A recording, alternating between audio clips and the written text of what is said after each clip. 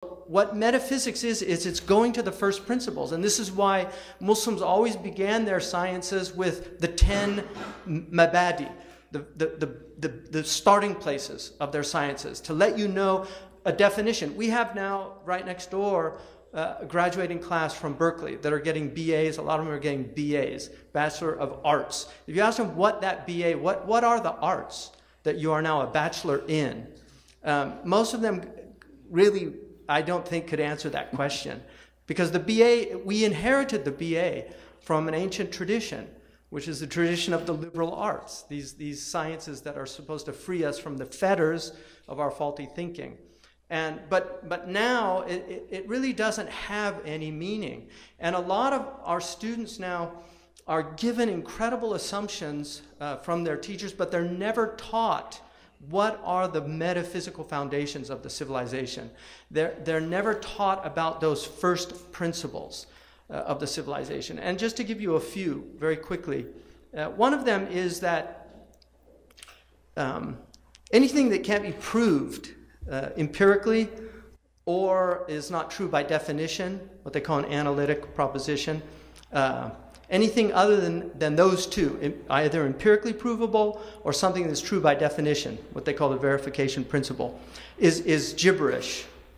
From gibberish is actually from Jabir, because Jabir ibn Hayyan, his books on chemistry were translated into Latin. They were so difficult to understand, the Latins called them, the medievals called them gibberish. So that's, but literally, metaphysics, theology is now seen as meaningless. If you say there is no God but God, many people in the humanities and philosophy departments today will say that's a meaningless statement. That's an assumption of the civilization. Another foundational assumption that people don't really think about is that science.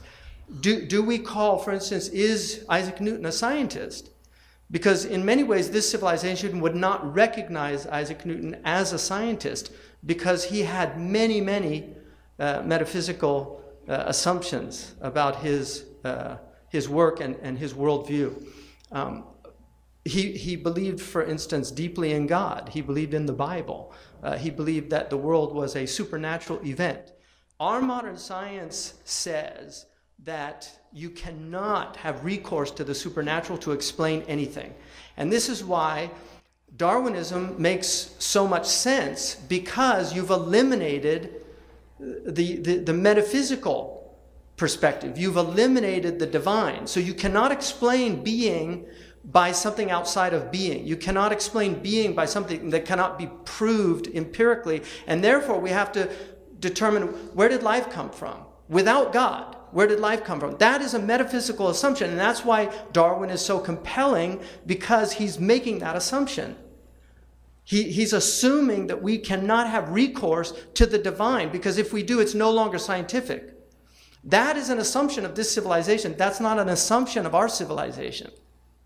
So these are really important distinctions that are often not made. Another one is the idea, for instance, that belief is irrational. Or people say, belief, why should I have faith in something? Because faith is believing without evidence. This is a very common trope in modern culture. You'll hear it from all what they call the new atheists, people like Sam Harris, who will literally say, faith is belief without evidence.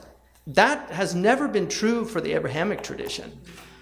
One of the most important aspects of the Abrahamic traditions was to ground their faith in reason.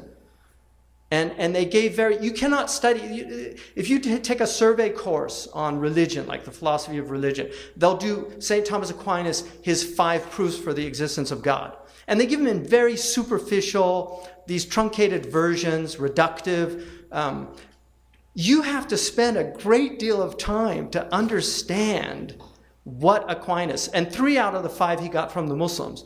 But you have to work very hard to understand why he came to those conclusions. The Summa is a summary of those. He has an entire metaphysical approach to those 5 proofs for the existence of God, which used to take about 15 years. before you could actually study those and really understand those proofs. Now they're taught in a philosophy course on religion as if, well, here it is. Here's their proofs for the existence of God. No, those aren't the proofs. Those are the conclusions of the proofs. And the same is true for the Kalam cosmological argument that the Muslims embedded their worldview in. The Kalam cosmological argument takes a good deal of time to understand. It can't be understood simplistically. So our civilization, it's not my contention. It's the contention of some of the most brilliant minds in our civilization right now. One of them is Sayyid Naqib al-Attas, who is a true metaphysician, who really believes that the root of our crisis is a metaphysical crisis. And until we address the metaphysical crisis, we will only be dealing with the superficial.